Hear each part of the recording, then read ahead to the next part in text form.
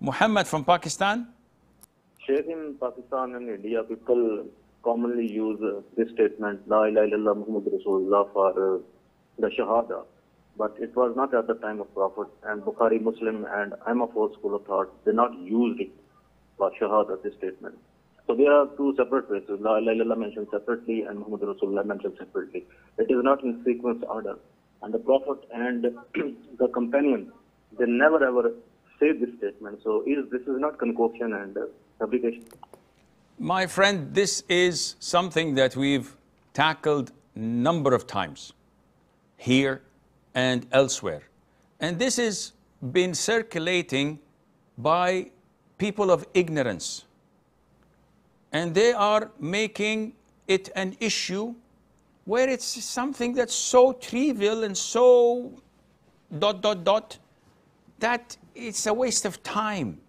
When people say La ilaha illallah, is this a Shahada or not? When people say Muhammadun Rasulullah, is this a statement? Yes or no? Yes. When you hear the name Muhammad Rasulullah, wouldn't you say Allahumma salli wa sallim ala Muhammad? Nobody says that when you want to embrace Islam, you say La ilaha illallah Muhammad Rasulullah. You have to say Ashhadu, I testify. But as dhikr, don't you say La ilaha illallah? Yes, you do. And the hadith backs it up.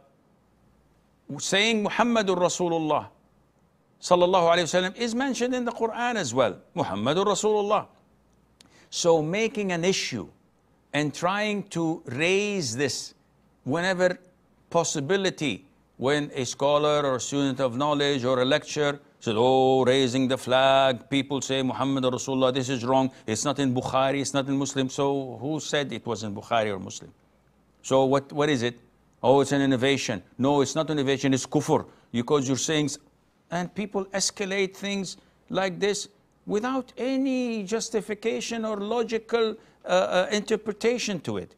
So again and again, those people who abide and hold on to this allegation are exactly as intellectual as those who insist that the earth is flat, or insist that this thing is true and this thing is wrong, without any reason or justification to fight over it or to make it an issue. So to these brothers, I say, have a life, try to get a life, you don't have one, and move on. Don't look into these nonsense, and Allah Azza wa Jalla knows best.